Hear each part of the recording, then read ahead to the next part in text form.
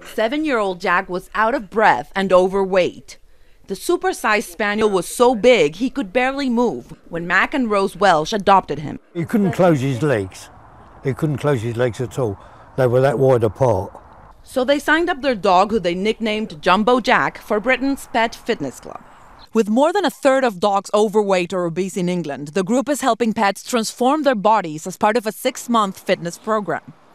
Doctors say just like people, obese pets are more likely to have heart problems, diabetes, and other complications. Look at that waist. Veterinarian Elaine Pendlebury says you should be able to feel the animal's ribs through their skin. The ideal shape is to have the waist coming up like this.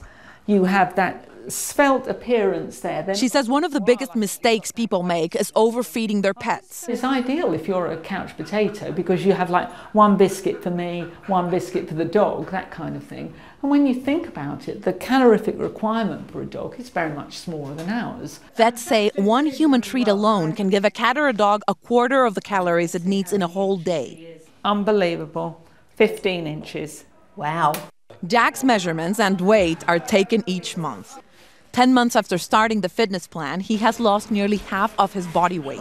Well done, good boy. He was even crowned champion of the program's diet competition. Monica Villamizar, CBS News, London.